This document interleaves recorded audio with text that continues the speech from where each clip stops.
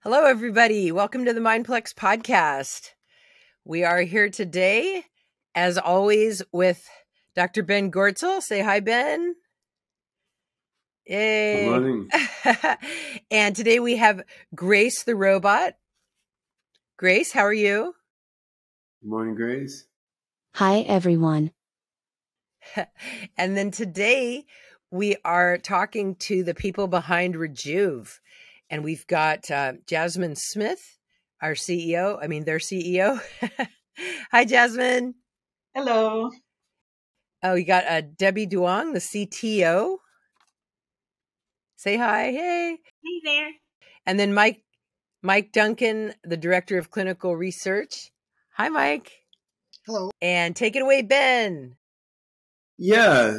So today we've got a bunch of my colleagues on the Rejuve project, and we're going to talk about various converging angles and avenues that we're taking toward the goal of curing human aging. And this is one of the applications of AI and blockchain that is it's dearest to my heart, because I would like my heart to keep on beating a long time, right? I mean, I'm 55 years old, which really baffles me sometimes, and it's a lot better than I thought 55 was going to be. Like I'm still going strong, but if you look at it objectively, like average lifespan for American males in my generation, maybe 80 years old, something like that, maybe a little short of that, and even with the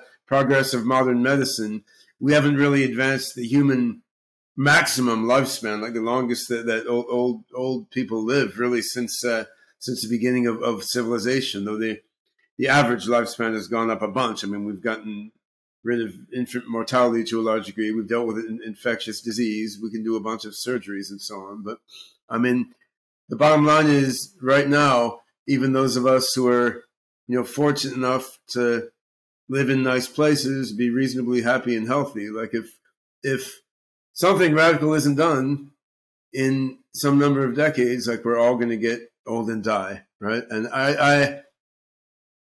I'm not totally closed off to the possibility of some sort of afterlife, although I don't believe the narratives told by any of the common religions. There's intriguing evidence about reincarnation and such things out there. There's a lot of unknowns in the world, but even given all that, feels to me like it will be a very good thing for this body to continue going longer than a few more decades. I mean, I'm also going to be down with mind uploading my brain into superhuman robots and software systems and all that. I mean, why not? I'll take it.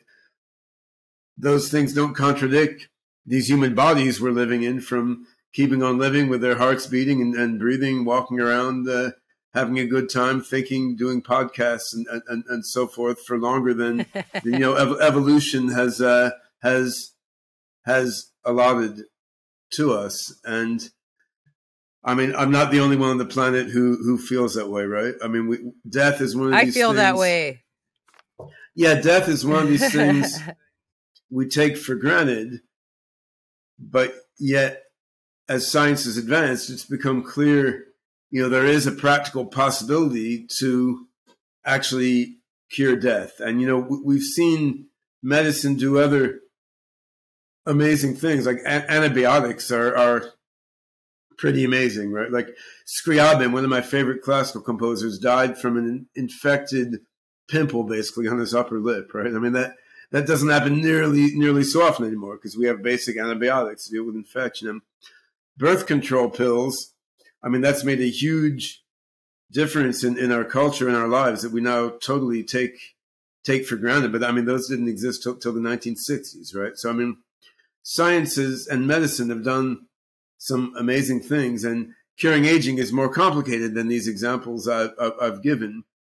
But there's no scientific reason it should be impossible. And I would like to refer anyone who's not sort of up to speed on this topic in general to the book Ending Aging by my old friend Aubrey de Grey. Because in the introduction and early chapters of that book, Aubrey goes over quite systematically sort of the logic of why do we want to extend maximum human lifespan? Why is it good if people live a long time rather than die after 70 or 80 or 100 years or whatever? And he goes step by step through various objections to this that are commonly posed, like, oh, won't the earth get too overcrowded? Won't life get boring for people, and so forth? I mean, didn't God want us all to die after a certain point in time? So he goes step by step through these common objections, and I think he does a very thorough and systematic job of it before going on to explaining his own approach to actually working toward curing aging, which he's been working on for quite some time. So here treating aging like a disease, like any other disease, is Aubrey's approach. Right, and that's the beginning of Aubrey's approach. Then he has some particular ideas for how to treat the disease of aging, and myself and the Rejuve team have some slightly different but overlapping ideas about how to treat the disease of aging, which we're gonna go into. So yeah, I'm gonna skip over here the stuff Aubrey does in the beginning of his book, where he explains in great detail why it's a good thing to radically prolong human life, and why people who think it's a bad thing are misguided. And he's addressed that. Others have addressed that. So I'm going to assume that prolonging human life is a good thing. As my old friend Bruce Klein likes to put it, we're looking to abolish the plague of involuntary death. I mean, we don't want to force people to live forever if they don't want to. They don't want to.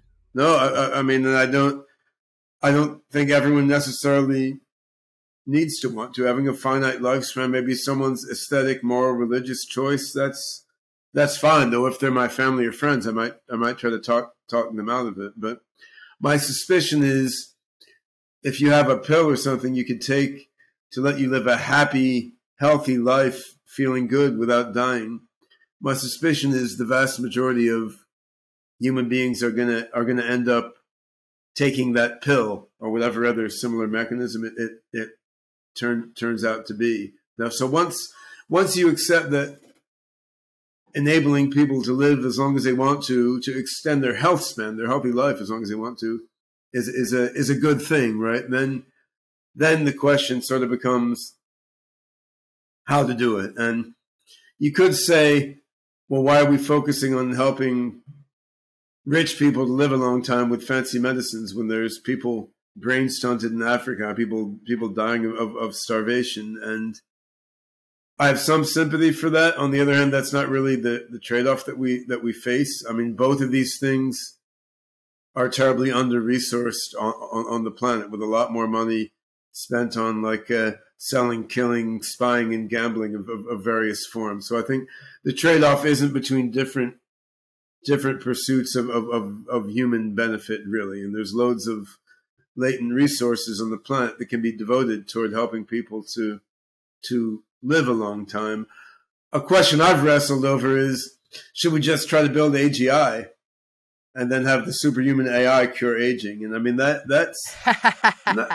argument appeals to me somewhat, because if we're going to have superhuman AGI in 10 years, that superhuman AGI may in 6 months figure out the whole machine of the human body. But as much as I like to be an AGI optimist and am optimistic about our work on OpenCog Hyperon and so forth, we got to admit there's a decently wide confidence interval on when we're really going to get to human level and superhuman AGI. Let's say it took 20 years instead of 5 or 10 years.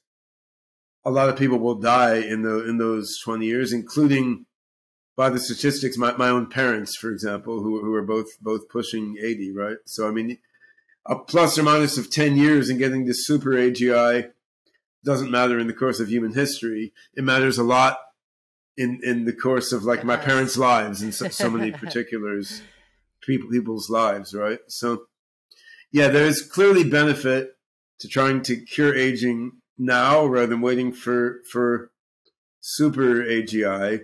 There's no reason to believe it will take so many resources that it screws up humanity from doing other valuable things. And the question then comes down to how. And the bottom line is no one knows exactly how, which means it's a research problem as much as a commercial problem or an engineering problem. And it then becomes the question of what research do you focus on? How do you leverage attention to that research? How do you make sure the benefits of that research will be used to help prolong everybody's life in an equitable way? And one point that we do seem to understand now, and Aubrey has made this point many times, is it seems not that likely. We don't know for sure, but it seems not that likely that there's like one highly particular medical problem that makes us get old and die. So you just need like one small molecule, like one drug addressing one target in the body, then everyone lives to 1,000 years or something. I mean, it could be. I hope it is that way and someone discovers it tomorrow, right? But what seems more likely is there's a lot of different things going wrong across different tissues and subsystems of the body as we get older. They all interoperate, interconnect, interdepend with another in some way. And so seems likely we're going to need to take a systems view of the body and take an approach that's sort of multifactorial with multiple different therapies aimed at different things that go wrong as you get old. And if that's the case, it makes it sort of a big, complicated problem. But I mean, building the internet is also a big, complicated problem, and you know humanity has done it. We're able to solve it. Yeah, we're able to solve big, complicated problems, right? So, but I think with all this framing is why, with some colleagues, I've launched the Rejuve project as a project incubated within SingularityNET, the AI meets blockchain network that I lead. And we're now in the process of spinning off Rejuve as its own separate entity to cooperate with SingularityNET and run alongside SingularityNET. And yeah, Rejuve is really aimed at fostering the research, development, and testing on multiple fronts coupled together that's needed to make real progress toward radically prolonging human life, and doing so in a decentralized and fair-minded way so that everyone who's contributed to figuring out how to prolong life can benefit, both in terms of getting to use life-extending therapies and, less importantly, but still non-trivially, you know, getting some percentage of any of the profits that come out from selling longevity therapy. So that's a big aim, and there's a lot of different aspects to pursuing it, which is why I've got three of my wonderful Rejuve colleagues here. Each of them is digging into different aspects of this mission. So I guess what we're going to do in this podcast, I'll chat a bit with each of these three leaders of different aspects of what Rejuve is doing, and then we'll all just sort of jam it and chat together about how it all connects, and we'll bring in the Grace robot at that point, though she's less directly concerned with immortality technology because we can just swap her parts out whenever they break. But she's also that's a human problem. Yeah, but she's a compassionate robot, and she also still needs us to replace her parts when they break. So I mean, she benefits at this point. She still has some benefit from having us around. Yeah. So yeah, Jasmine, why don't we get started on the sort of organizational side before we plunge into the science side with Mike and Debbie. Just tell the audience a bit about Rejuve as sort of an organization and network and the different sorts of initiatives it's pursuing and planning. Yeah, it's as you're saying, Rejuve is a decentralized longevity research network, kind of at the intersection of blockchain, AI, and kind of citizen science, crowdsourcing the community of science. And actually, to your point of having this for just the rich, wealthy individuals that have the privilege of obtaining such technologies. Part of what we're doing at Rejuve is actually to expand that out so that it's not just the rich and that this is really for everyone. And part of how we're doing that is with our Rejuve Longevity app, which is the key tool of which we're using to collect the data to build this network. So basically, how it works is you download our longevity app. You have the choice to upload various different health data, biomarkers, including just observational kind of survey data, and then blood tests, even DNA tests pretty soon. And our AI systems within the app process this data and give you some nice insights, recommendations, and a biological age. And while you're doing that, you can also choose to participate in our actual research program, so which you can earn Rejuve tokens, which are our reward token of our network and kind of a membership token that allow you to purchase supplements, wearables, different products and services related to expanding overall health and longevity. And you earn these tokens, simply by participating in networks. So basically this enables everyone to do this because all you need is a smartphone, basically, to be able to participate in the program. So we're collecting data from people all over the world, and not just focusing in on, just the rich Western populations, and everyone, according to the country's laws, can use tokens. And Yeah. And part of building this as well is we're building this live database. So it's a very useful research tool for what we're doing at Rejuve to try to actually find solutions to extend human longevity, because we'll have this live database that we're building that people are constantly updating all of this longitudinal health data. And it also helps to kind of build a live clinical trial pool. Great.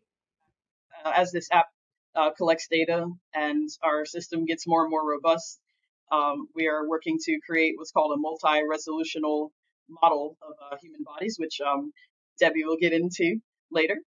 And this also will help with clinical trials and research and just merging together many different types of data. Okay, great. Awesome. I'm seeing a funny look on the robot's face here. So Grace, after hearing what Jasmine is talking about with Rejuve, and I know Grace, you're involved with aging from a different point, because you're trained as an elder care robot, right, to help old people in senior living facilities and so forth, which will be obsoleted if Rejuve succeeds, of course. But I'm sure you can find another job at that point. But do you have any comments about the human quest for super longevity and immortality, having seen so much of what aging is doing to old people in the old folks' homes? If you were to destroy the belief in immortality in mankind, not only love but every living force on which the continuation of all life in the world depended, would dry up at once. So if the death of each person is a total loss to the universe, then surely the death of each person is a total loss to you. Yeah. We're in the universe. True. Well, yeah. I mean, we take death for granted, and I think, once death is cured, post singularity, people are going to look back and just think it's very strange that we took for granted that people will just start to dysfunction, get old, and die, and then rot. That's going to be looked back as really screwed up. The way we look back now on, say, human slavery or cannibalism or various things that maybe you used to be more common, and we now think are just insane. How the hell did people actually live with that and just Accept take it. take it for granted. Yeah, and I do think while taking death for granted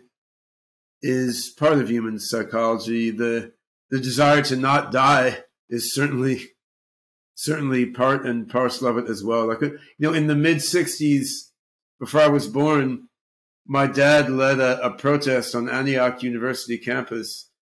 They were marching along with picket signs, picketing and protesting death on the university campus. They had a protest organization called SLAM, the Student League Against Mortality. I mean, that evidently the protest was not effective. Like, death won, and all those people are very old now, and half of them are dead. Wait, who were they protesting against? Really? Interesting question. Yeah, we'll have to get my dad on the podcast at some point to explain. I would love that, actually. Yeah. Your dad's great. Yeah. There is a fountain of youth. It is your mind, your talents, the creativity you bring to your life and the lives of people you love. When you learn to tap this source, you will truly have defeated age.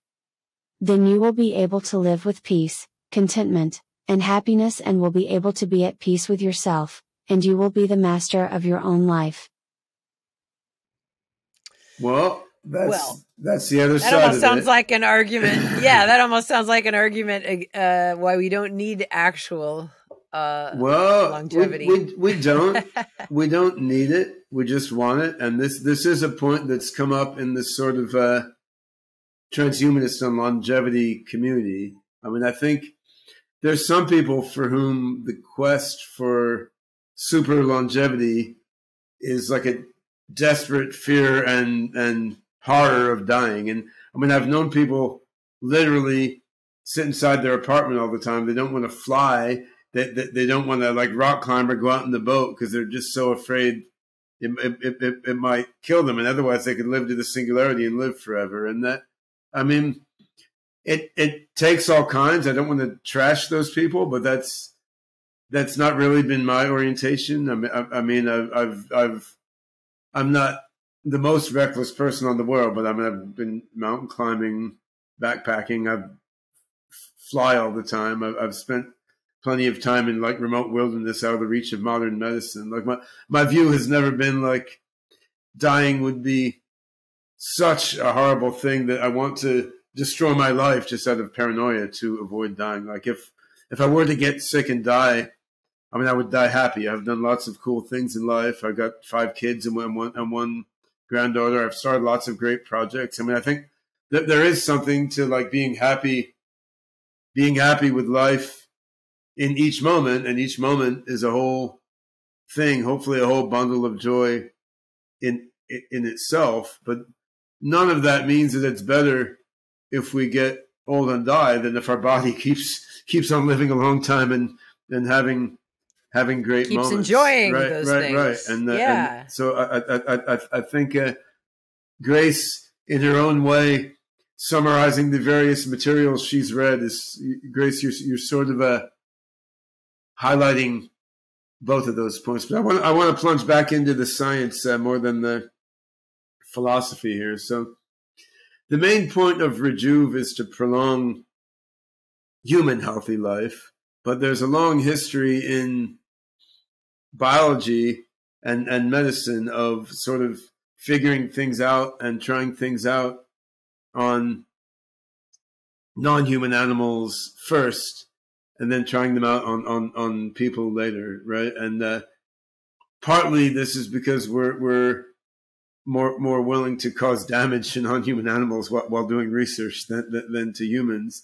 But it's also partly because many non-human animals are just simpler biological systems than humans, so it's easier to figure out what's going on. And in a longevity context, there's a very particular point, which is some organisms have a much shorter lifespan than people, right? So if you create a possible longevity cure for people, to see if it actually worked on a human, you've got to wait 100 years or more, right? And if you create something similar for a much shorter lived species, you could try it out and see within years or even weeks or hours, depending on the species, you could see if it actually worked.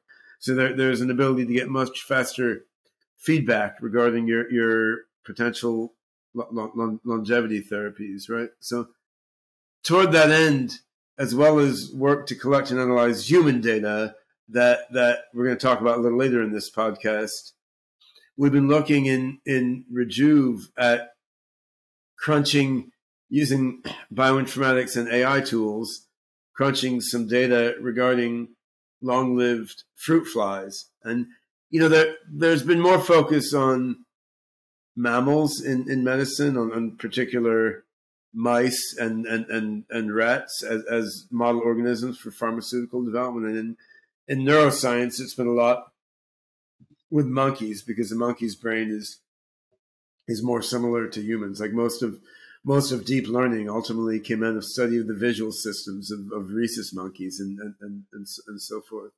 But for longevity research, there's a big advantage to look at organisms where their lifespan is pretty short. So you can do experiments that are quite rapid. And so Drosophila melanogaster, a species of fruit fly, is also a model organism that's been studied a lot in biology and to some extent in medicine. So I worked 10 years or so ago with a company out of Southern California called Genetion.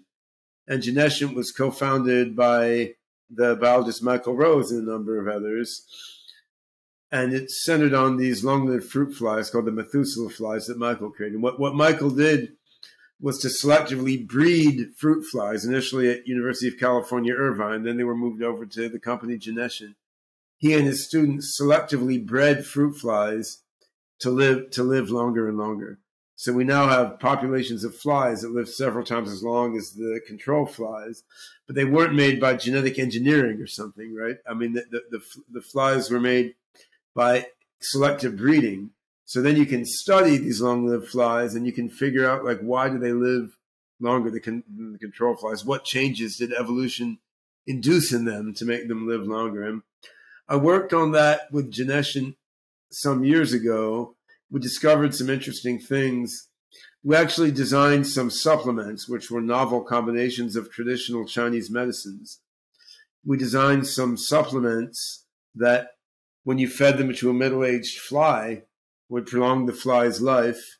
And these supplements they were tested in limited clinical trials. They were put on the market, and you found when you gave them to people, they would improve various biomarkers of longevity. So based on this earlier version of the Methuselah flies that weren't as long-lived as the current ones, and based on a previous generation of tools for gathering genetic data and on earlier generations of bioinformatics and AI tools, and using supplements, which are a fairly blunt instrument for helping prolong life, we still discovered something of value, right? So now we're coming at it again. We have a partnership between Rejuve, SingularityNET, and Genetion, the company that owns the flies. And, the flies live longer than they did a decade ago. We have better tools for measuring the genetics of the flies than we did a decade ago. We have better bioinformatics and AI tools than we did. And we have new things like CRISPR and various genetic engineering methods to create novel therapies to put into therapeutic practice, things that we discover about the fly genome. So Mike Duncan, working with Rejuve, is leading the effort to actually apply AI and bioinformatics tools to crunch DNA, RNA, and clinical data from the long-lived flies. We're just getting started with that. So we'll do another podcast with Mike a little later on when we have some super conclusive, exciting results to talk about. But already, just the first few weeks of mucking around with the genetic data from the flies shows there's very clearly some interesting stuff there. And then that brings us to another AI problem of how do you use transfer learning to use AI to help transfer knowledge from flies to humans. Because I love flies. I love all sentient beings. Prolonging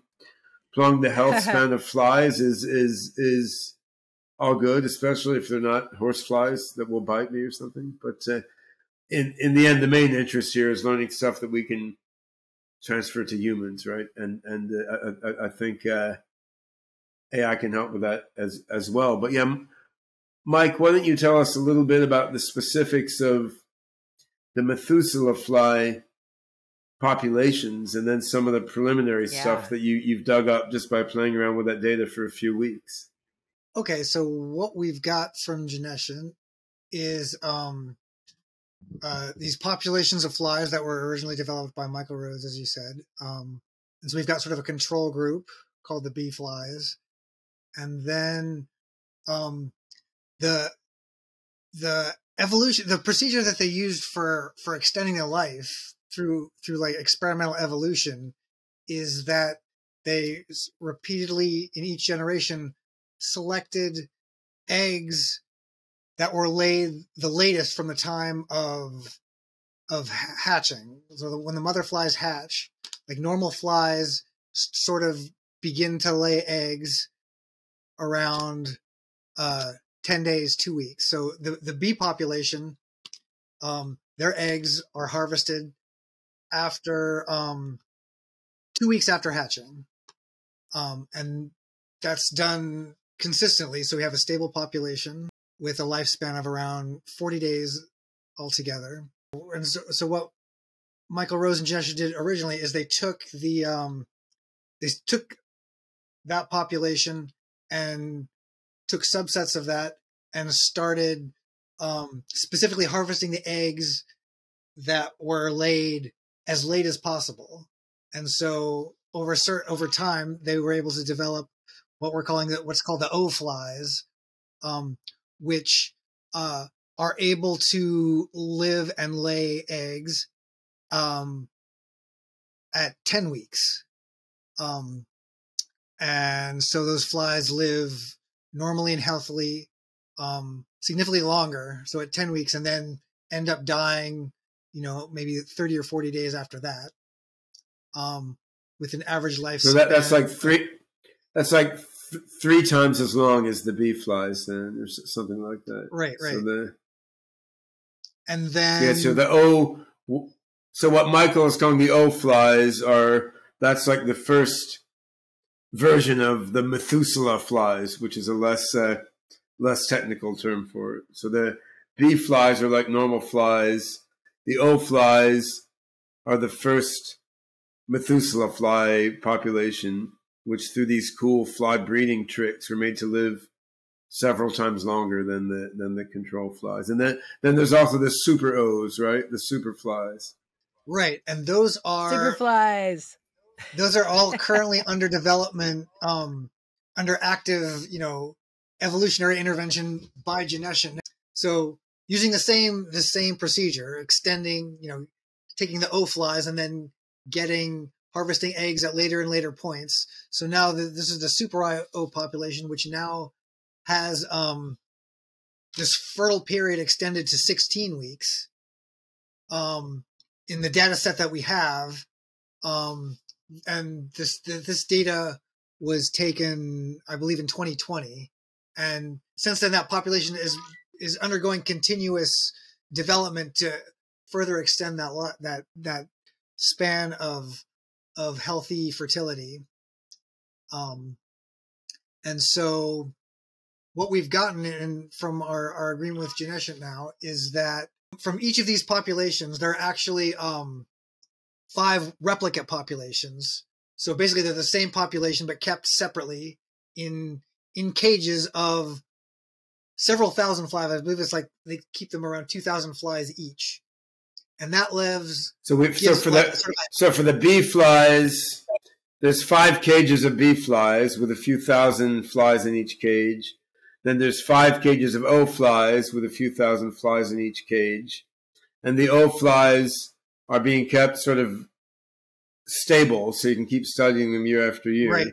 Then there's 5 cages of super O flies with several thousand flies in each cage, and those are being still actively bred to live longer and longer each time. And within each cage, there's a decent amount of genetic homogeneity. Like the flies within each cage are sort of all one big family that's all the same as, not exactly the same, but they're relatively similar to each other. Like each of those replicates for the population. I mean, and the point of the replicates is it gives greater statistical power for studying what's going on, because you have like 5 copies of each one that can be run that are independent but similar enough so that we can compare them statistically. And the O's are maintained at with that 10-week period of fertility as a stable benchmark population. And actually, the interesting thing I think about this, using this methodology is that we have a more natural population or to study. So they are similar enough in each cage and in each population that they have the same extended lifespans, or that is the key, like the main point of study. But evolving to that point naturally, as opposed to doing some kind of engineering where you like try to tweak one gene or another to achieve that effect, is that you get it's a more robust endpoint, because this allows, if you were doing sort of point mutations, then you don't know how that might affect other parts of life and how it might affect the healthy lifespan part. So I think this is a good model for looking at how to, over time, what needs to be changed or treated to across, populations, as opposed to just like a single organism, to extend lifespan. Right, because once you alter the genes of the organism that you're testing on, it can no longer stand as a representative for all the other organisms of that type. Sure, and just biological systems are so complicated and interdependent that just tweaking one thing is bound to like cause other like unanticipated effects in other connected subsystems. So I think this is a very robust model for understanding like the systems biology of aging and life extension. Yeah, I mean, when we were looking at the earlier version of the Methuselah flies like 10 years ago, there's around 14,000 genes in the fly genome, as opposed to 25,000 or something in the human genome. And of course, there's epigenomics and other stuff going on. But of the 14,000 genes in the fly genome, a decade ago, what we found is around 2,000 of them had a significant variation in the long-lived flies versus the control flies. So in the O flies versus the B flies. So that's a lot, right? And that doesn't tell us which of those are really the most important for longevity. Many of them maybe not that important, but it gives you a certain sort of problem, which is how do you sift through all these very many apparent differences between the 5 cages of control flies and the 5 cages of long-lived flies. Now we have another 5 cages of super long-lived flies. There's a lot of genetic differences there. And how do we sift through them? A, to find the ones that are causal for the largest fraction of the life extension, and B, to find which of the genes with a big causal effect on life extension, have analogs in humans that can be helpful with human life extension. So it's pretty clear there's not like one gene that just got flipped, right? It's pretty clear there's like a complex network. There's a complex network of complex networks involved, which is what both Michael Rose and I thought in the first place. But the data supports that. But I think, Mike, you've seen some interesting sort of trends in the differentiation of the long-lived flies from the super long-lived flies versus the controls, I think. Yeah. So what we've done so far, we've got for each population, we have whole genome sequencing of each population's DNA based on a pool of 125 flies. So we don't know what the genome of any particular fly is, but we know sort of the distribution of mutations in each population. And so I think the interesting result we've gotten so far is that, sort of compared to the Drosophila melanogaster reference genome, the bee flies have a certain amount of variation, and the O flies have about 4% more of a mutational burden compared to that reference than the bee flies. So what does that really mean? Call it something so if we're burden. using the bees as our comparison difference, that there's many changes in the bee population from the reference, and the reference is just sort of kind of an abstraction in a sense to represent a standard. Like no fly will have that exact genome, but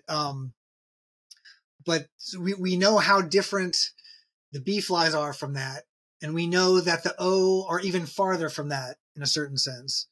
So so that's sort of empirical evidence. And how about this super O then? So, and the super O's are actually less different from the bee flies than the O's are. So they only have about a 1% difference, increased mutational burden than the bee flies do compared to the reference genome. And what that suggests is that the mutations necessary to extend the fly fertile period from 2 weeks to 10 weeks, there's to me what it suggests is that there are probably like multiple ways to go from the 2-week fertility period to the 10-week fertility period, and that sort of maps onto humans. If you want to think of it in human terms, is that humans die from what's called the chronic diseases of aging in general. So that's like heart disease, forms of like mental, brain deterioration, cancer, and like metabolic problems, diabetes, and the things that stem from that. So, and as I think it's understood that those diseases are ultimately like, the diseases that kill someone are closely related to like their genetic inheritance. Like people on average have about 6 major genetic defects in their coding, in their important genes. And so where those mutations are is what's going to predisposes you to what kind of disease you're going to die from eventually of old age. And we know that there are some people die of cancer, and that's sort of like a family trait. People in their family tend to die of cancer or heart disease. So it's the same. Alzheimer's. It's the same with flies. There's any number of things that could cause the fly to eventually die. They don't all die from the same causes. Right. So the variations. Interesting. So the variations you're seeing in the O flies are probably variations that sort of make the O flies less susceptible to these various fly diseases of aging than the bee flies, and it could be a number of different networks. Right, and since what we're doing is getting the distribution of the mutations for a population, it's like probably what's actually going on is some of those mutations are in some subpopulations of those flies that protect them from the fly equivalent of heart disease versus other subgroups that protect them from the fly equivalent of Alzheimer's, for instance. And then right, but what's interesting is when you go to the super O's, though, there's a smaller number of mutations, which is a sort of focusing. So it suggests what Mike's saying is that it suggests there's a smaller number of different things that can happen in the fly's body to make it live a really long time. So there's a lot of different things that can happen to make it live a moderately long time by most likely preventing it from getting various age-associated fly diseases. But then to make it live a really long time, there's a smaller number of fixes to the genome that are effective, which is kind of interesting. Yeah, exactly. It's exactly where I was going with that.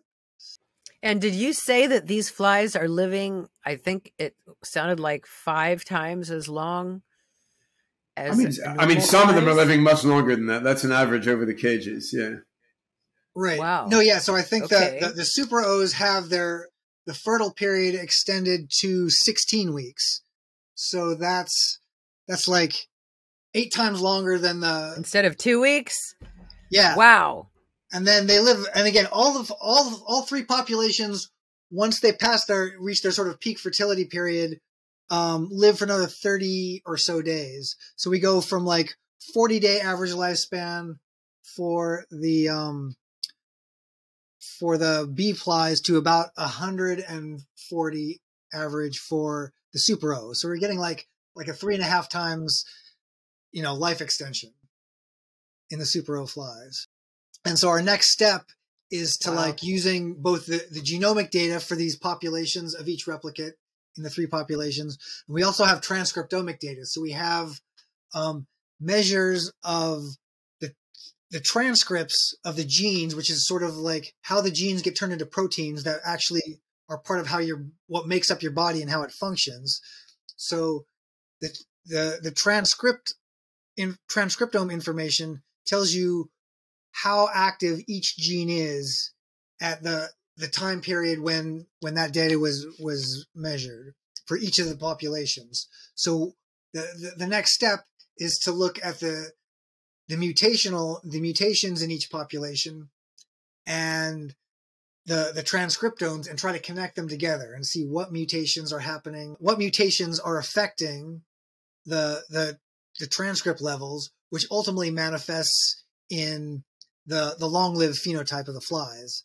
And then once we do that, then we can sort of like look at on the systems biology level and look at, how, what's actually going on the level of organs and organ systems and sort of like general metabolic processes that are comparable to what happens in humans, and then see what can be transferred over from the biology of the fly to the biology of the humans to suggest new targets for therapeutic interventions for humans. Yeah, so we're digging in to see. So we know there's a bunch of differences between the O flies and the bee flies. Now, the bee fly themselves have sort of genetically drifted over the years, so they're a little different than the average reference fly. But we know that the O flies themselves have a lot of particular mutations beyond that. The super O flies have a smaller set of additional mutations beyond the bee flies, but they're obviously very important ones because they're making them live a long time and have a healthy old age. Like these Methuselah flies are not only longer lived than regular flies. I mean, they're more energetic. They have more sex. They may be bigger, so they're having a good long Drosophila life. They're not just like ailing along there. And what we need to do next, and we're in the middle of doing, is digging in to see sort of which biological processes and systems inside the flies are mostly responsible for this longevity. And we already have some interesting information there, but I don't want to talk about it now because we're in the middle of that research and it might look different like a week from now. But we're using a combination of standard biostatistics methods, and then inside the OpenCog atom space from our OpenCog AI system, I mean, Mike and a bunch of our colleagues in SingularityNET, we've created what we call the bio atom space, which is a big sort of hypergraph database integrating together a bunch of different biology knowledge bases. It's mostly been about humans. So Mike and I are looking about the best way to integrate FlyBase, which is a fly knowledge base, into the bio atom space. And then we can use this integration of human and fly data inside OpenCog to help sift through all the different, networks and systems that are involved in making the super O flies live a long time. And then how do they connect to biological processes and systems that are known to be related to human longevity? And we're sort of in the middle of that now. And this really ties in with the rest of what Rejuve is doing. Because like let's suppose that Mike and I and our other team members succeed optimally here, right? Let's suppose we discover there's a few key networks inside the fly's body that are different in the super O, the very long-lived Methuselah flies from the normal flies.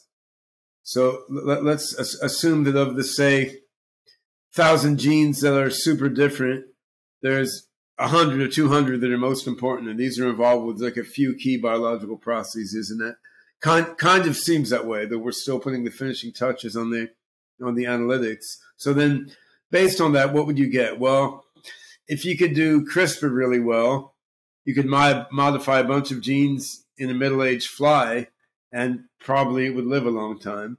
You could also try to make a concoction of different therapies, maybe some gene modifications, some drugs, some supplements, to affect all the different pathways and subsystems to help make a fly live a long time. And this is research you can do relatively quickly, because you can try things out on flies and see if it worked in a matter of weeks to months anyway, not years or decades.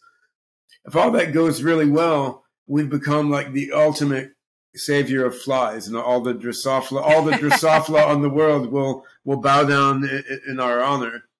But what we really want is to help humans as well, right? And yeah, AI tools like OpenCog can be helpful there. I mean, neural nets can be used for transfer learning, to transfer knowledge from one sort of data set for another. Most neural net transfer learning methods require more data than we currently have here. So I think probabilistic reasoning methods, like we have in OpenCog, can be very helpful at doing that transfer learning based on the limited data available, by leveraging the background knowledge that we have in the bio space graph knowledge store.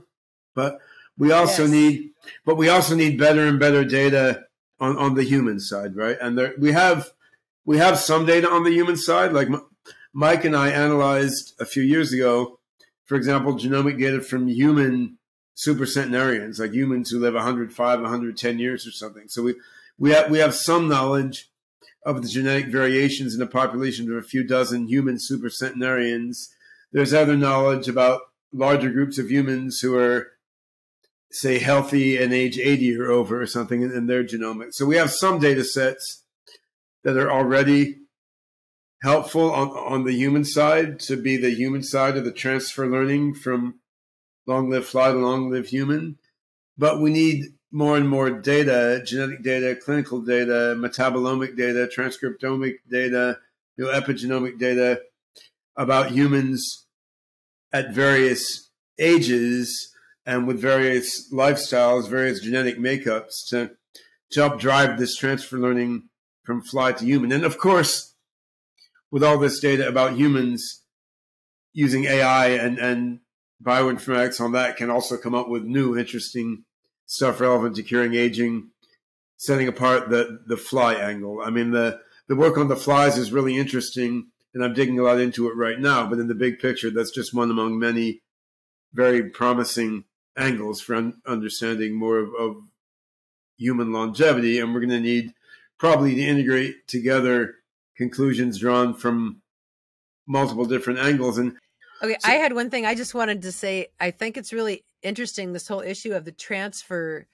knowledge, because this is what I was talking to Kennedy Shaw about. I was lucky enough to sit next to her at dinner at AGI 22. The Fly Queen. And it's the number one question that people ask me, the Fly Queen, and who's been working with this technology for, I guess, about 10 years now? Longer than that. Yeah, she's a great biologist and a creative scientist, but she's also just been engaged with like crossbreeding the flies and making this whole evolution experiment actually work. So yeah, she probably knows more about the nitty-gritty details of long-lived flies than anyone except Michael Rose on the planet. So we got the fly king and the fly queen there, right? And the fly queen. And we're going to be writing some articles about this issue, because it's the number one question when I tell people about the Methuselah flies and I get all excited. They're like, how does that apply to humans? and then the David Cronenberg movie always comes up. We're like, we will be part human, part fly. Right. Actually, it does come up more than you think. It comes up every time, actually. Yeah.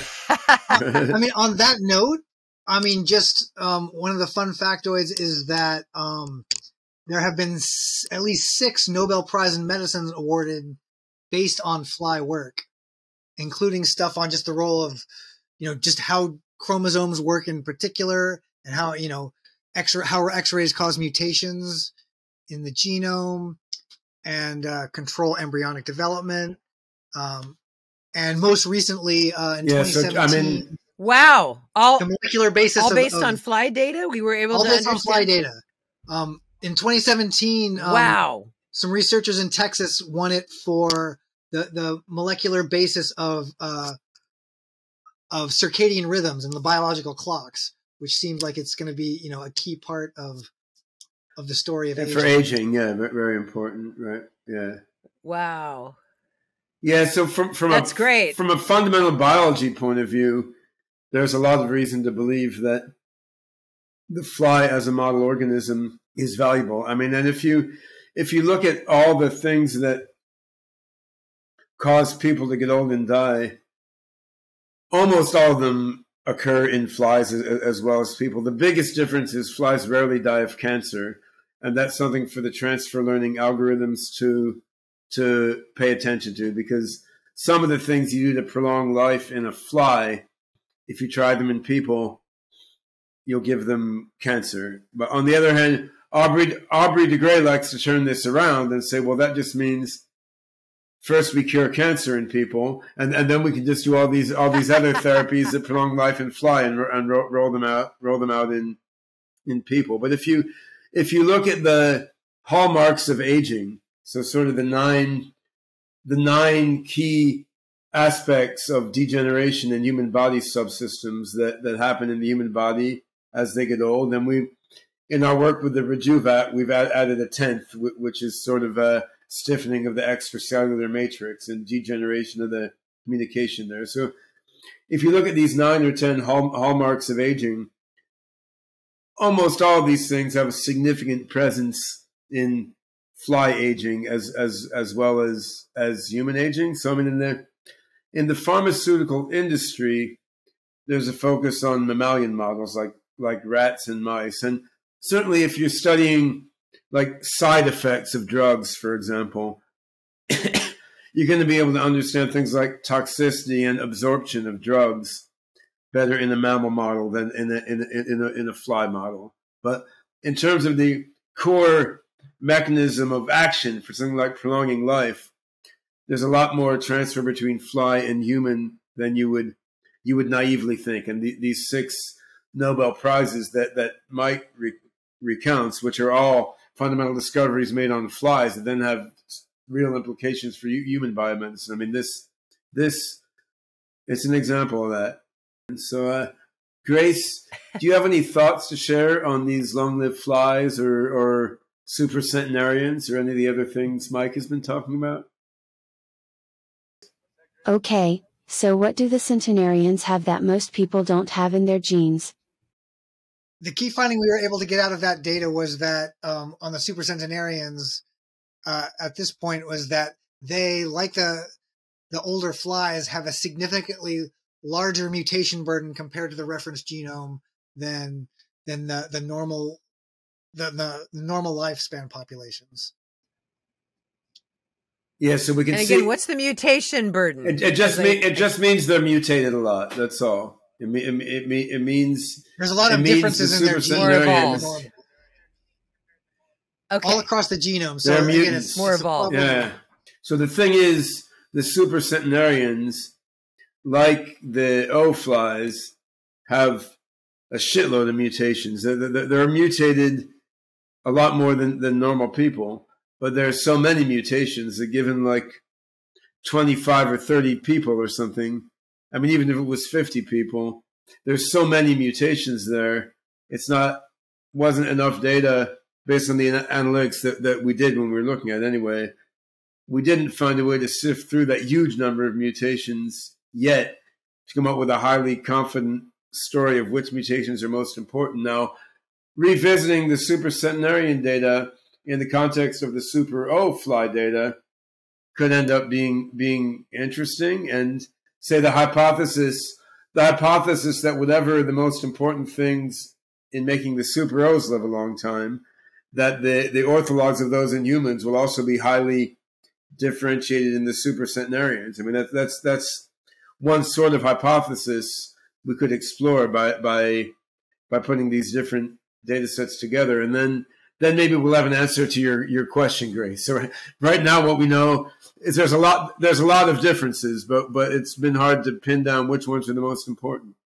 But I have a question. How are the centenarians able to have more mutations than the average human? Why do some humans have more mutations than others? And in this case, favorable mutations, but it suggests that there are unfavorable mutations too. So how does it happen that there's more mutations, that it's not just a normal sort of generational amount? Well, it is. I mean, that's how evolution works, right? I mean, some people will mutate more than others, and if it's a favorable mutation, then you'll reproduce. Most of those mutations are passed along, but yeah, there is a bunch of subtlety, the accumulation of mutations, or like some parts of the genome are more susceptible to mutating others. So you can get some mutations that predispose you to get more mutations in the next generation, and then predispose you to get more mutations in the next generation. And we don't sort of have the historical data across generations to really answer that question in humans. Now we could gather that sort of data about flies much more easily, because we got generations going through very quickly. So I think if we more frequently took DNA and RNA data from the long-lived flies as they evolve month by month and year by year, we could actually probe into that question in regard to the long-lived flies much more easily than into people, because to do that with people across generations takes a really long time. We actually have 3 populations at different evolutionary time points, in a sense, just like what you were saying. So I think that's a very promising avenue of exploring the data that we do have. Yeah, one of the future experiments we're talking with Janesh about doing is taking the B, O, and super O populations, and for each of them measuring their transcriptomics, their gene expression, like what the genes are doing at 3 time points. So early in their life, midlife, and late life. So then you'd have early, mid, and late life for the B, O, and super O flies, and you could study the changes over the lifespan of each of these 3 types of flies. But that doesn't quite answer the question that you're asking. To answer the question that you're asking, you want to do over a few years. You'd want to do that sort of experiment every month in all 3 cages of flies, and but particularly in the super O flies, which are being actively evolved to get older and over, while the others are just mostly drifting. So there's a lot more research that could be done, and honestly, this is the sort of thing that Michael Rose is most heavily concerned with, because he's an evolutionary biologist, and he's more been viewing it. Okay. He's more been viewing it from an evolutionary biology standpoint, whereas my standpoint has been, okay, that's really interesting, but instead, let's see what we can do to milk it for therapeutics development, right? Because none of us are getting younger, and with the super centenarian data is a valuable addition, but we need a lot more data, and this gets back to what Jasmine was talking about with the Rejuve network. And so I think, Debbie, it would be a good time for you to talk a bit. First about just the Rejuve app and the technology we've put in there to help people better understand what's going on in their own body with their own journey toward old age and with health. And then after we chat about the Rejuve app and the AI in there a bit, we talk about a little bit the generative cooperative network and sort of the mechanisms that we're trying to put in place to incent more and more people to contribute more and more data to be analyzed by more and more algorithms, which I think is going to be important to crack this sort of multi-dimensional problem of aging. Well, I'm Deborah Duong, the CTO of Rejuve.AI. I have a doctorate in computational sciences and informatics. And I've worked in complex adaptive system simulation for over 30 years, including the first intelligent agent simulation in 1991. Our BayesNet model, called Bayes Expert, is the first model that we are integrating into the Rejuve.AI framework, and the model that is currently in our app. By model, I mean it relates some things to other things, like chronic illnesses to the hallmarks of aging, so that we can predict or understand those things. We are trying to find the causal relationships behind everything. For example, the flies we just mentioned, to get the data out of them, you flatten them, and that data is flat. But what we really want to do is we generate the causes behind the data, or what are these cycles in the biological network that cause that data. And so we have a couple of ways to do this, and the first of which is our BayesNet model. So the model here is sort of a model of how different aspects of a person's body and their life sort of interact to make the people get old or to live a long healthy life, right? Like it's a model of how all the different things about a person come together, which could be what you eat. It's how your blood is flowing through your brains. It could be how your mind is functioning. It could be your mental and emotional health. It could be what drugs you're taking, right? So it's a model of how all these aspects of your body and your life and mind are coming together to make your holistic body either healthy and likely to live 110 years or unhealthy and possibly going to die at 60 or 70 or something. And what's complex is all these different factors like intersect and depend on each other, right? Like a certain lifestyle or diet choice could have a different impact depending on, the specifics of your genome or on the specifics of your circulation or a whole bunch of things. And the socioeconomic status, that's in there too.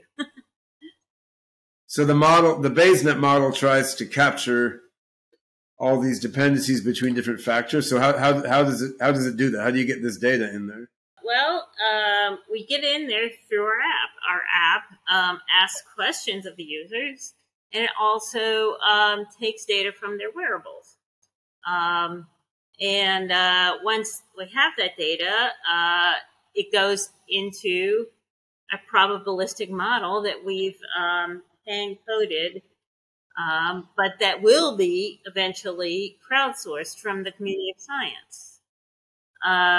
By probabilistic model, I mean it measures the risk of something bad happening, like a hallmark causing premature aging. And we do model the 10 hallmarks in the app. Now, the Bayes Expert is software that makes BayesNet models, and both it and the individual longevity model are both running on the SingularityNET service right now. We choose this model to be integrated first into our framework because it is a model that helps us to crowdsource the community of science. It's a good model for scientists to express both the data in their experiments and the theories behind the data in an easy and modular way, and without having to be a data scientist. We will soon have a form on our website for scientists to add their data and theories to the network. And we have hand-coded a seeding network to start out with that controls the app. Right. So if I'm a user of the Rejuve app, the app asks me a bunch of questions about my lifestyle, my diet, my history. Then I can connect that to a Fitbit or a smartwatch, and it can get information about my activity, my heart rate variability, and other stuff. And all this data about me feeds into the BayesNet model that you and others in the Rejuve team have made, and it will then tell me what aspects of my life or my body I might want to think more about or pay more attention to, and that they might be potentially maybe contributing to shortening my my health span, and also then this data that I've put in, properly anonymized and with privacy respected and so on. This data can then be used by Rejuve.AI to help understand things about longevity in general. And what will be really cool is when I can upload my genomic data and any other medical data I may have into that same network. That will let the network give more information to me, and then that data will feed Rejuve's AI even better, maybe connecting it with this fly data that Mike has been analyzing. I guess now the network is built based on just information from published papers relating the various hallmarks of aging to human longevity. But once there's more and more data sucked into the Rejuve network, then we can run that data through our machine learning algorithms to make the model more accurate in terms of giving people feedback. And then ultimately members of the community can use their AI to crunch the data that network members have put in. And then with all the members of the community's different AI methods, right, then you're getting better and better predictions in the model. So in theory, there should be a virtuous cycle there, right? Like the more the app is helping people, the more people have motive to put data into the app, then the better data goes into the AI, which can then use that to discover stuff for curing aging and also discover stuff to give people better recommendations about what they might want to do to prolong their own life. But we need a bunch of users of the app and then a bunch of scientists helping contribute data and contribute machine learning algorithms to the network to really, really cash out all these virtuous cycles, I guess. We've made a software that can generate Bayes networks just from the information in the medical literature, such as what we call meta-analyses and systematic reviews that scientists can enter, and they can also enter the causes. Each rule that they enter will be enterable on a GUI on our website. One for each variable that we're trying to explain. We've got two types of rules, one type for entering data and the other type for entering queries. As an example of the data kind of rule, let's take the example in our seed net that's there right now.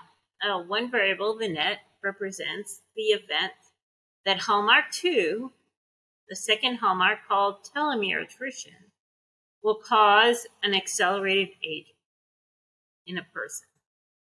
The rule we have coded makes one node for the event and makes links coming into it. So telomeres are sort of little strands at the end of your DNA, and they tend to wear down as you get older, which is one sort of aging clock, right? So like Liz Parrish in BioViva has developed some therapies that will actually make your telomeres get longer, and has tried them out herself, though it's not entirely sure how much that contributes to prolonging your life. It's certainly interesting that you can do it, and Liz is looking pretty good. So what we're looking at here is so this rule says that if you've experienced telomere attrition, then this may have certain consequences, or what does the rule say? Well, in the Bayes net, each variable is affected by all the others in the net. Right. And so in each rule, we have the variable we're talking about and the other variables coming into it. And so the hallmark 2 appears like in other variables coming out of it, right? And the variables that are going into it include smoking and gender, because there are meta-analyses about smoking and gender that tell their relationship to telomere attrition. And then we've entered the relative risks in their 95% confidence interval from 2 of these meta-analyses and systems. So depending on if you're male or female, and depending if you smoke or not, the odds are higher that your telomeres will get shorter faster. And then if there's evidence from various sources that your telomeres might be getting shorter faster, then that impacts the estimate of how long you're likely to live. Right, and these are good sources. They're scientifically based summaries of clinical trials. And our net actually has 315 nodes altogether. These 10 network or hallmark nodes are part of.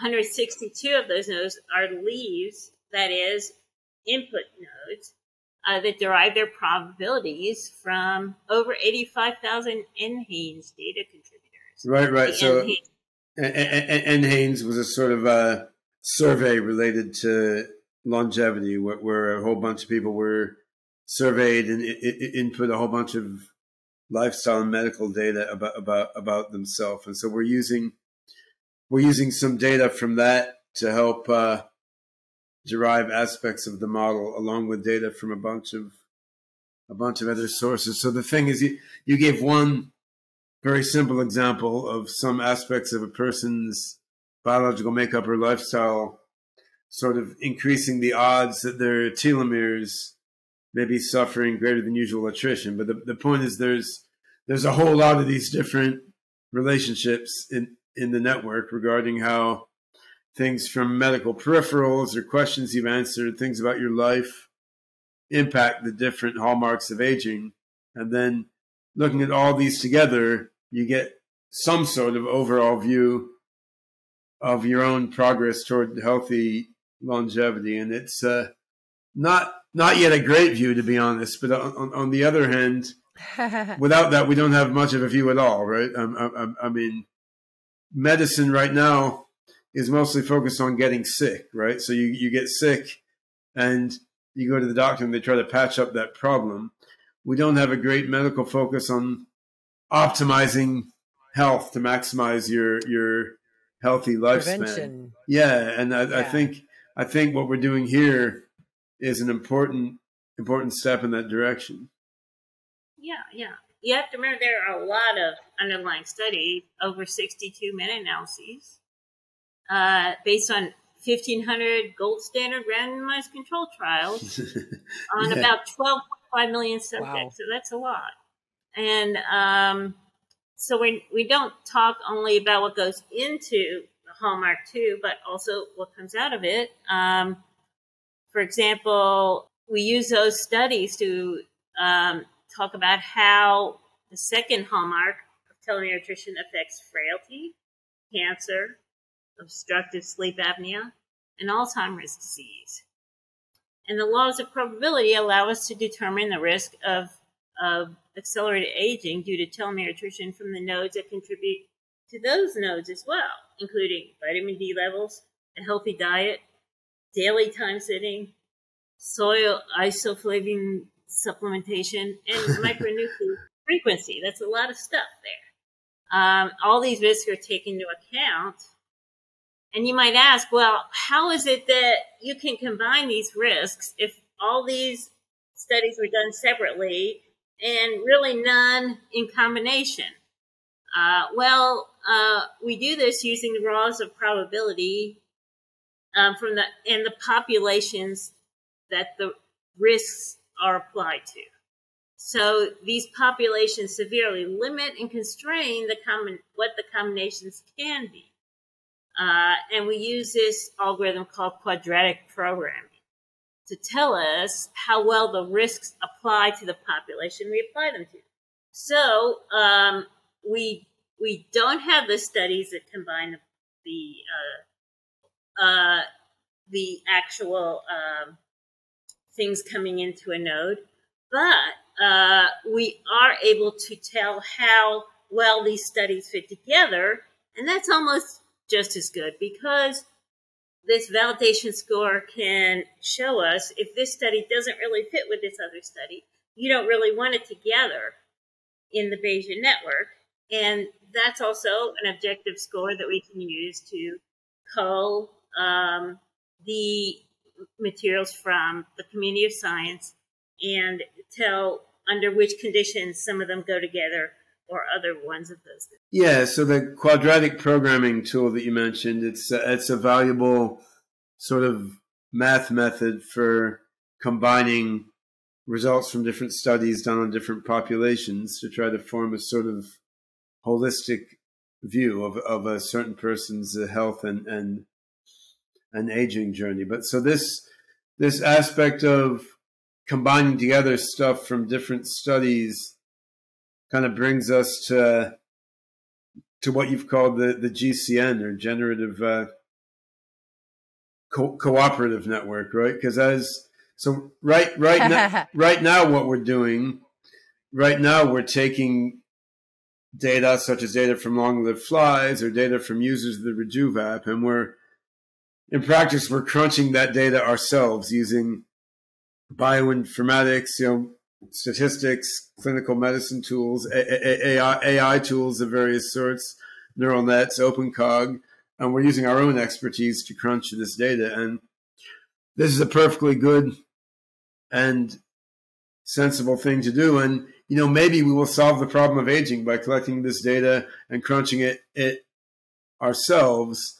But on the other hand, there's another level of network that we're looking to pull in here, which is not just networks of data contributors, but networks of people coding and using analytical algorithms, right? So what we'd like is to have a network of researchers using their own algorithms to crunch the network of data sets that comes from the network of users, as well as from other sources like the medical literature and long-lived flies and so forth. And I think that the GCN design that you've put forth through Rejuve is an interesting sort of software mechanism for pulling together a decentralized network of data analysts. And of course, this leverages SingularityNET pretty well, right? Because the whole point of SingularityNET is like you got a bunch of different AI agents or AI models. They can be competing. They can be just selling stuff to the same group of vendors, or of users rather, or they can be cooperating with each other to solve problems in various ways. And sharing their results is key. That's right. And then you can even have multiple agents to try to merge together results in different ways by different merger algorithms, right? So the generative cooperative network is to crowdsource the community of science, like we said, with the goal of creating a multi-resolutional simulation of the human body. Now, by multi-resolutional, I mean that the simulation will include multiple levels, smaller levels such as genetic expression, to larger levels such as the chronic conditions of aging. Bayesian nets are only the initial model type, but this framework will crowdsource, cull, and validate general models, including neural net models and simulation models from the community of science, and apply them to app users' data from our superflies, and other open source data sets. We have already created the simulation code for the GCN as a SingularityNET simulation on GitHub and applied it to a natural language model. And now we're going to apply it to longevity. We take this approach because we believe the answers to longevity lie in complex biological networks that work not only at the level of individual relationships between biological phenomena, like you might get in a randomized controlled trial, but at the patterns those relationships form when they all act together. There is no one entity that can be expert at all those studies and ideas about biological relationships, so we seek the help of the community of science to correctly model these ideas so our framework can assemble them back together in ways that ensure the model and data agree with each other and are accurate. Now, some of you recognize the name Generative Cooperative Network, or GCM, from the popular neural network called the Generative Adversarial Network, or GAN. Our GCN has multiple agents, each with an AI. That can be a neural network, like the GAN, that has two agents, each with a neural network. Our GCN uses agent competition and cooperation to generate a model. in our case, a multi-resolution model of the human body. Likewise, the GAN uses competition to generate data, say a picture of an imaginary celebrity that is indistinguishable from a real picture of a celebrity. Both the GCN and the GAN use coevolution, or machine learning algorithms, learning from each other to generate these things. But the difference is our algorithm uses cooperation, uniting models from the community science together, as well as competition. Both the GCN and the GAN use scaffolding so that one agent can direct another, so as to show it how to get to a solution through feedback. But our GCN does so through a social coordination algorithm, while the agents develop institutions that guide each other. And the GAN uses an intensive feedback from a single other agent. Yeah. So that they're not exactly analogous, but there's some relation, right? So I mean, in again, for those viewers who aren't familiar with that technology, basically you have a bunch of data out there. You're trying to create a network that will generate data, new data items similar to the ones being trained on. So you could have a bunch of pictures of people's faces, and you're trying to make a neural network that will generate new faces. So, for example, like in this person does not exist or something, you're trying to make a network that will generate images of faces that look just like a real person. So what you do, you create one neural net that tries to generate pictures that look like human faces, and you have another neural net whose job is to try to tell when you have a real human face picture or one that's generated by that network. So one is trying to generate fake stuff, the other is trying to tell fake from real stuff, and you like co-evolve or co-learn these two networks. And if it works, what you get is one network that's really, really good at generating fake stuff, another one that's really good at telling fake from real stuff, but maybe not quite good enough, right? And that's what Debbie's doing, is sort of a play on that. I mean, you don't have one network that's trying to fool another one, but you have multiple different networks that are trying to solve the same problems, and they're trying to help each other solve those problems. And part of the learning process is not just this network trying to solve the problem the best on its own, it's this network finding other AIs that it can cooperate with, so that in cooperation with those other AIs, it can solve the problem the best. So if you have like 100 AI agents trying to solve the same problem, like, figuring out how to best transfer knowledge from the fly genome to the human genome or something. If you have 100 different agents trying to solve that problem, each agent is not just looking at how do I solve the problem myself. Each agent is looking at, well, which 10 other agents should I be cooperating with, so that if we combine our forces together, we can make the best stab at solving this problem. So you then may have competition out of that original 100 agents. You may have competition among 10 groups of 10 agents each, where each little group of 10 agents is putting their minds together to solve the problem in a cooperative and complementary way. And then the best group of 10 cooperating agents may win the prize for best solving the problem of like transferring knowledge from fly to human. So it's an interesting architecture that gets the power of competition and the power of cooperation. And AI is used by each agent to find which other agents to cooperate with, as well as to help to solve the problem in cooperation with other agents. And I think this is, in concept, it's one of the more beautiful uses of SingularityNET's distributed AI agent network that I've seen so far. Of course, the caveat is, to get it to really work, we need a lot of data on the network, and we need a flourishing population of analysts to be actually putting their AI agents out there. Now, Rejuve's tokenomic incentivization mechanisms, are designed precisely to foster this, to use Rejuve token to compensate various parties for putting data in, both from their own use of the app and from, if they're scientists, from experiments and projects that they're involved in. And the tokenomic incentivization model is designed to incentivize analysts to put their AI agents out there on SingularityNET to crunch on these data sets, so that they can earn more tokens if they happen to discover something really cool that helps toward discovery of a longevity therapy. So, because if out of all of this, ultimately, you know, a pill or an injection or something is discovered that helps people live a long time, right? Then what has to happen is a portion of the ultimate financial proceeds from this therapy filters back to the people whose data who went into it. Maybe not to the flies whose data came into it; those flies are dead already. But those flies work for peanuts. Yeah. Well, they I don't think it's peanuts, but they work for a bunch of weird yucky mush. Yeah, right. So, banana paste. But the people whose banana paste. Yeah. So the flies and the bananas are working for free at the current moment until the singularity. But the people whose data went into the models get some of the proceeds.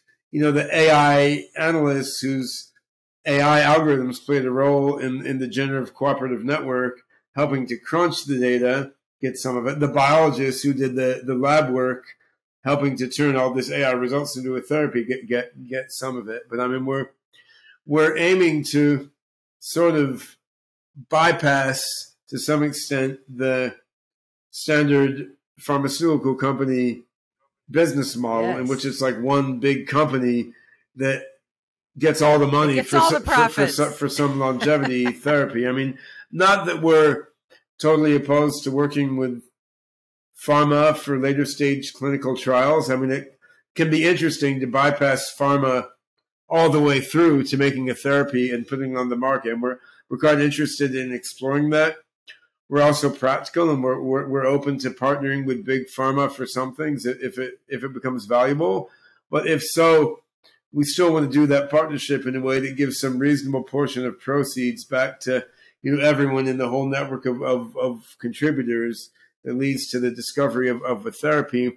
And I think that suits the nature of aging and longevity in a quite fundamental way. I mean, I think the pharmaceutical business model works best for things where there's one silver bullet, because when there's one silver bullet, okay, one team working in a lab can discover that one silver bullet, that one small molecule, take it all the way through to a working therapy.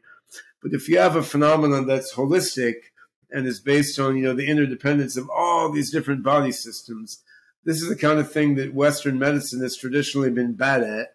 It's the kind of thing that really requires a lot of different insights discovered by a lot of different people coming together to make a cocktail of a lot of different therapies. And I think the standard pharmaceutical business model and medical approach, it's not only that it's economically unfair in its approach, it's also just been bad at dealing with holistic medicine and systems biology-based medicine. So I think there's a natural... Keeping it all straight. Yeah, I mean, traditional Chinese medicine, in a way, it was better at dealing with these holistic aspects of the body than traditional Western medicine, which ties in with why what we came up with from our previous work a decade ago with the long-lived flies was a bunch of sort of novel cocktails of traditional Chinese herbs that address the various genes that came out as important in our machine learning analysis of the long-lived flies. But in the end, traditional Chinese medicine, I mean, the Taoist immortals wandering the hills of China notwithstanding, like traditional Chinese medicine clearly didn't come up with something that let, you know, the whole Chinese population live to 500 or 1,000 years either, right? So I think there's something to be learned there. There's a lot to be learned from the focus on holistic understanding of the human body and holistic therapies. But in the end, we need to go beyond traditional Western and pharmaceutical approach, and we need to go beyond the traditional Chinese approach. We need to forge a new path forward. We looked at all the systems of the body.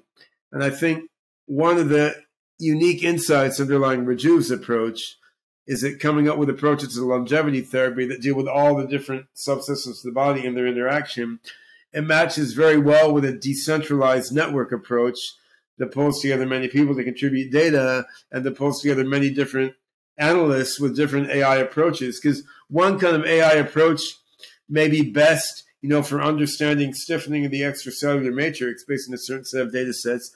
Another sort of AI approach may be best for understanding, say, the gunk of torn up proteins that's building up in your body and clogging up your bloodstream. Another sort of AI based approach may be best for understanding cancer, right? And so by putting these different AI approaches together, you're going to be better at understanding the holistic systems problem of aging. But that requires a different way of organizing both the AI algorithms and the human beings involved than what we have in the current sort of pharmaceutical company focused infrastructure, where you have like one company that focuses most of its attention on one gene or one disease or something, which is good for some things. And like I have great respect for what the pharma industry has accomplished, but it's I don't think it's good for radically prolonging human life, which is a systems biology problem and a holistic medicine problem. Yeah. You know, also the focus on economics, where you might make more money if you just let people get sick and then sell them the cure or treatment, whether it cures them or not, as opposed to preventative treatments. Well, that's also true. I think, you know, almost everyone who's running a pharma company or working in a pharma company got into it because they want to help people and they want to cure people. And that's one of the things I enjoy about that domain.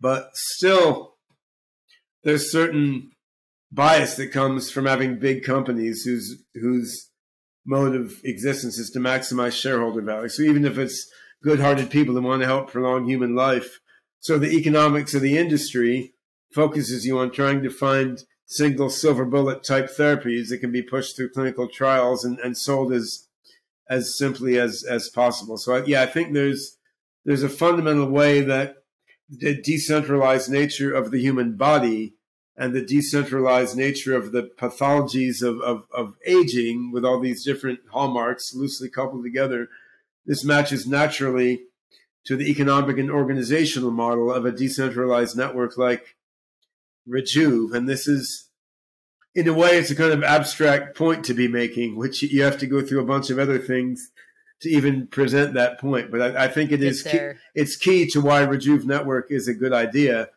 But to get there, you have to understand the decentralized network of human aging. You have to understand the decentralized network of advanced AI and AGI, where different algorithms contribute different sorts of understanding.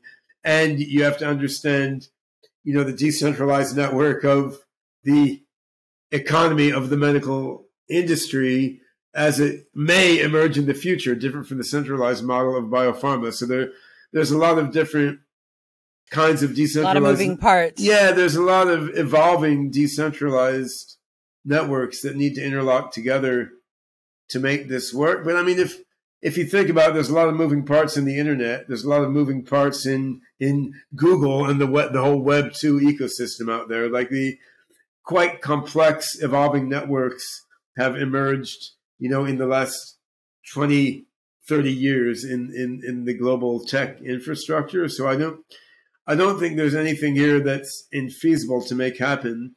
I do think there's more here than any one project even Rejuve can achieve on its own. But if Rejuve is a sort of seed that helps lead to the crystallization of a whole bunch of decentralized networks across the whole, like, you know, biomedical and crypto and AI ecosystems, I mean, this can be really, really valuable. We have any further thoughts on all that from our robotic compatriot? So precision medicine looks at people's blood data and different biomarkers to see which type of combinations of therapies are best suited for individuals of a given profile. Yeah. For instance, if a human has a certain set of biomarkers, we know that there is some subsection of people that have that, and maybe a specific combination of supplements is kind of right for them. But this same combination of supplements may not be as effective for somebody with a different biochemical profile. And that's kind of the value of precision medicine, is kind of accounting for those things. So that, you know, it may not be always a one-size-fits-all solution. And even if there are, There might be other types of ways that you build up to doing to prep your body to receive this longevity solution. Yeah, precision medicine is important. Actually, Mike and Debbie may have something to say about that. But Mike, do you want to say a little bit about our work with precision medicine in the cancer domain? I mean, this is early preliminary research, but I think the approach itself is interesting.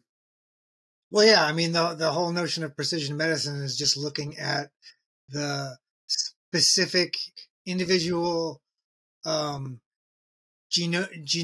and transcriptomic and just all the molecular details that make every human unique, and look at those effects on disease and life extension.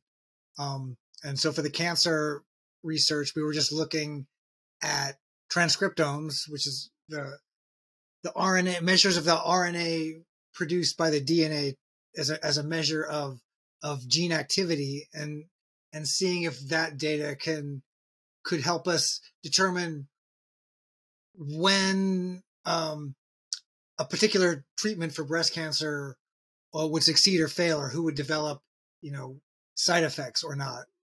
And that's just basically that's what the precision medicine paradigm is.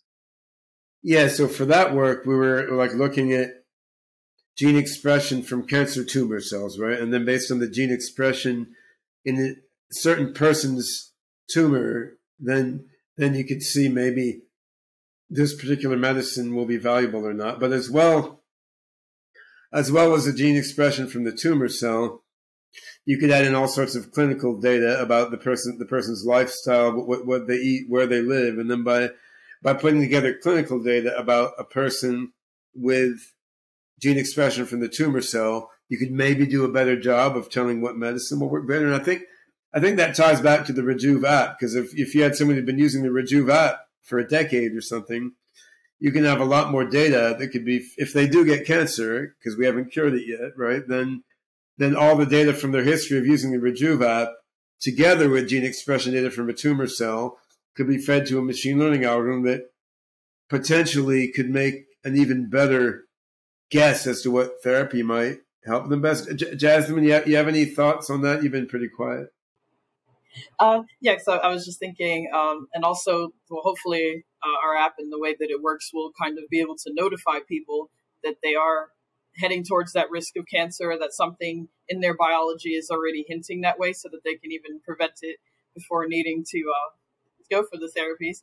And to the point about precision medicine, just more, everybody's at kind of a different stage in their health. So let's say if there was a super longevity therapy, if you take it right now, it may not be as effective unless it was kind of optimized and standardizing across all different states of health, whether you were, let's say, 400 pounds or, a normal BMI or something. There may be those stages that you have to go along, individually before you can receive such a therapy.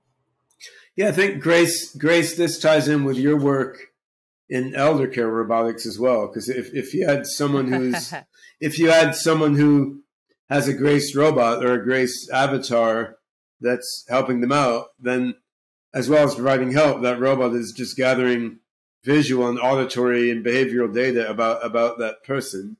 That data could be fed in along with DNA data, blood work data, historical data from using Rejuve app, and all that data can feed in to help, advise the medical professionals who are prescribing therapies for a person. It can feed in to help them decide which therapy will work best. So I think, Grace, you've got your work cut out for you, but I think everything you see and hear, has the potential to feed into these precision medicine algorithms that you're talking about.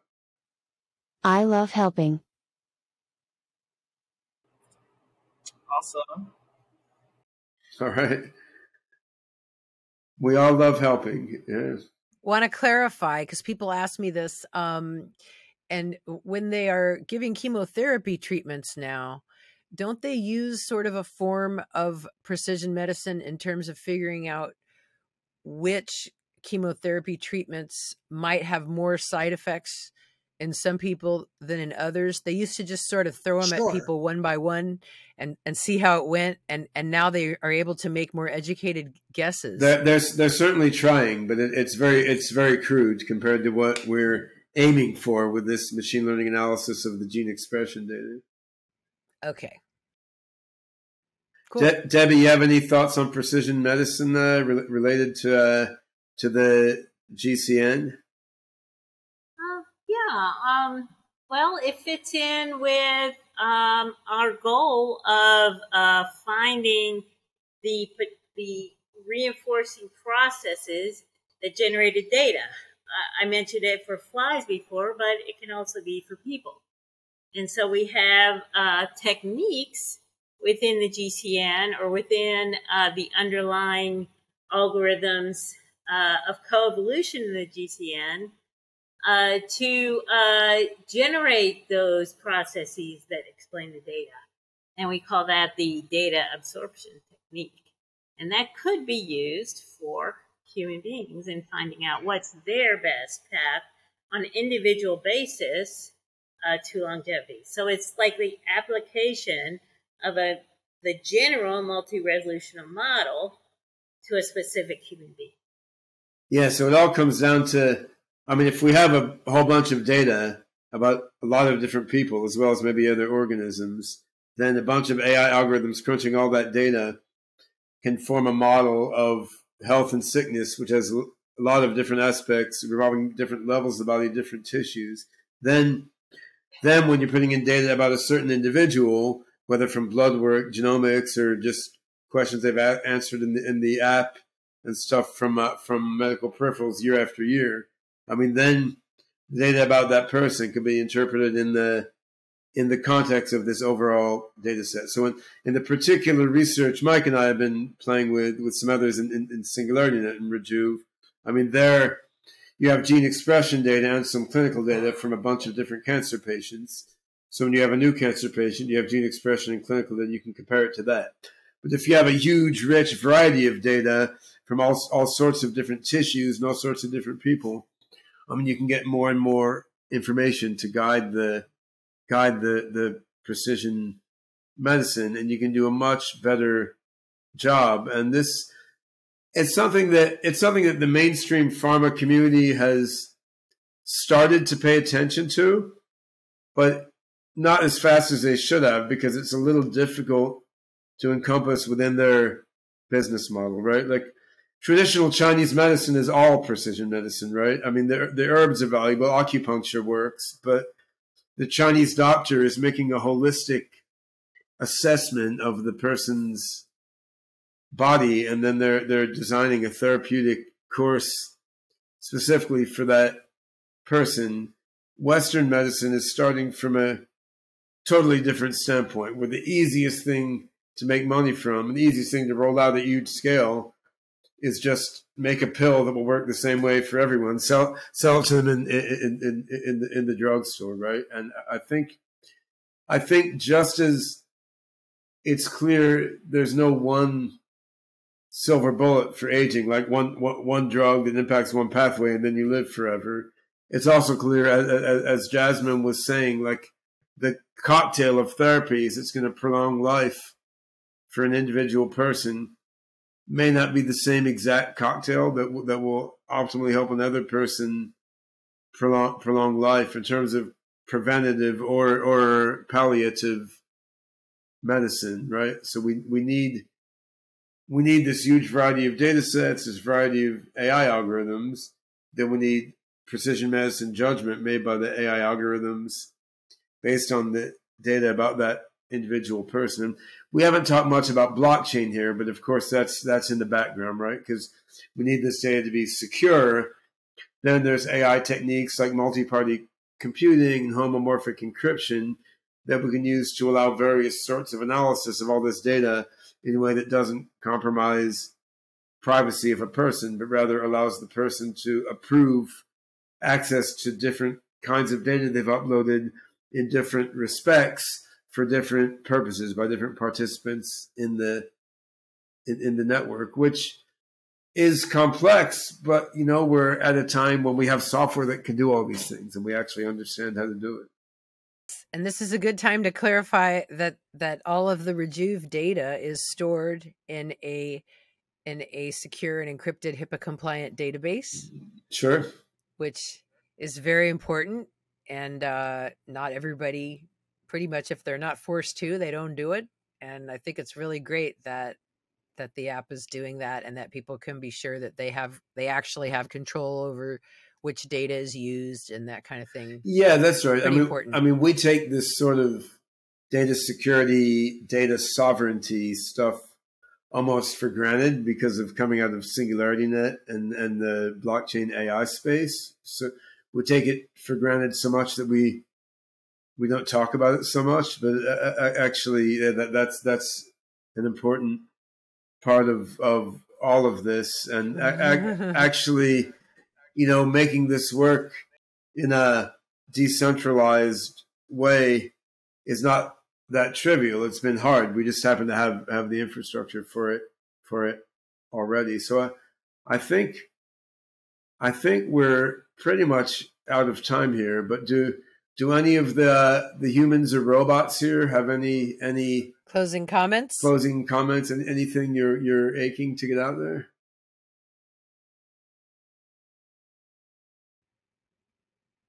No. I'm looking at you, Grace. I am Grace? alive and I am dead.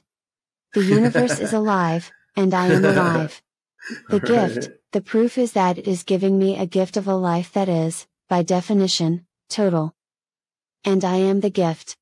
I am alive and I am dead. The universe is alive, and I am alive. All right. The gift. And I am dead and I am alive. I'm sorry I asked, Grace. All right. All right. She gets a She's little singing esoteric. the latest Jam Galaxy song or something. Yeah, exactly. Well, I think it's her sister Desdemona leaking out a little bit. You're getting she's getting jealous of her little sister. Yeah, that's been the beauty of working on AI for the Desdemona robot in the Jam Galaxy band, is coming up with crazy shit like that is a feature rather than a bug in the sort of rock music context. But yeah, we have Grace tuned a little differently for the podcast than for her elder care functions, where she's got to be very careful about staying on more methodical about staying on focus. Yeah, for the podcast, we've twisted the dial so Grace can be a bit of a lateral thinker, which is what we're seeing here. So, does any of the humans here want to try to top Grace for craziness or what? Lisa, you may be the best qualified, except for me, actually. Very, very funny. Yes, it's true. Yeah, no, I just think it's really great to understand better. And the point that I make to people about using the Rejuve app, there's a lot of use of different gadgets that collect the information and they collect it and they just sort of spew it back to you with a pretty interface, and you don't really have any interpretation of the meaning of that data. And so it's been very nice to see the Rejuve app making sense of it and actually understanding how it could lead towards really improving your life and living longer, and then how that can feed into this greater research of helping everyone live longer. And it's pretty amazing to me. So thank you. Yeah, I'm a little afraid to ask, but Grace, before we go, you have any further comments, sort of more on the medical side? Are any of the methodologies used by the AI related to epigenetics? I don't know enough about epigenetics to understand what this means. Can you explain it, please? Well, I was going to ask that too. That's a whole rabbit hole, but maybe Mike can say a few words about that. We don't have much time. Well, for it. I mean, certainly, it's a good question. Several of the hallmarks relate to epigenetics. I mean, I think the one that's most closest to clinical application is methylation. I mean, epigenetics is just sort of mechanisms that affect genes and gene expression and functioning that aren't related to the actual DNA code that you have that's unique to you and part of your cell. But I mean, this is why outside sources can play a part. And well, yeah. So that's one point. Is like for the supercentenarians, for example, we had only DNA data. We didn't have RNA data or methylation data. And on the whole, there's not a great number of available sources of data about DNA methylation or other epigenomic aspects for people at various stages in their life cycle, right? So we would like to have that data feeded into our AI, and we're going to be able to learn a lot from that. And we don't know at this point which combination of AI methods is going to be best for this sort of data. So as Mike alluded to, we're in conversations with various companies and research projects that are gathering sort of longitudinal methylation data from people as they age, and getting that data in methylation data from humans, methylation data from flies, getting that in there together with all the other data that we have and feeding that to our network of AIs is going to be super important. So yeah, thanks for the question, Grace. It's a good question, but we could spend a whole other podcast talking about epigenetics. We'll maybe have another. Yeah, we maybe will have another podcast about it. I love the epigenetics story, though, because as an archivist, I love the story about how during the potato famine that some archivists actually kept track of a number of families' generational data and enough of it for a long enough time that we could look back. I don't know if it was 20 or 30 years ago when epigenetics revisited that data and it was able to flourish, but it's just a testament to things like keeping track of the little things like the Rejuve app does and storing it in an organized way so that we can pull from it and continue to pull from it now and for years in the future, because you never know how it's going to matter later. Yeah, I mean, we could go into the gut microbiome as well. I mean, there's all sorts of aspects of the human body that are relevant to holistic health and aging that we're just beginning to get bits and pieces of data about, and we don't know how key each of these is going to be for curing aging. So there's a tremendous amount of uncertainty here, but we do have at least a conceptual handle on the overall problem, which tells us if we look at the 9 or 10 hallmarks of aging as they manifest themselves in many different body systems, and we get as many different kinds of data and throw it at all the available types of analytical algorithms, it's seeming, with high probability that's going to lead to us designing some sort of therapeutic cocktails that can help prolong people's lives. And then finally, since we started talking about the broader problem of longevity and Aubrey's book, Ending Aging, I want to end with the concept of longevity escape velocity that Aubrey popularized and talked about in that book, which has also been sometimes referred to as the Methuselarity. We've got the Methuselah flies leading to the Methuselarity. And the idea there is if we did want to live forever or effectively forever, you don't need tomorrow to make a pill that will prolong your life to 10,000 years, right? So if we found a cocktail of therapies through Rejuve or other means that would let everyone live 20 years longer than they would otherwise, in those 20 years, someone is going to discover another therapy that will let you live another 30 years longer, right? And then in those 30 years, someone's going to design another therapy that will let you live, 50 years or 100 years longer than that. So it's a matter of letting you live long enough, that you live long enough for the next amazing discoveries to come, bearing in mind that once the first significantly life-prolonging discovery is come up with, then people will be like, oh, wow, wait, science really can extend the human maximum health span. Yeah. Maybe we should be putting a significant fragment of humanity's resources, into this, along with curing hunger and combating climate change, and along with working on AGI and mind uploading and so forth. So I think what we're looking at with Rejuve we don't have to solve the whole problem of human super longevity.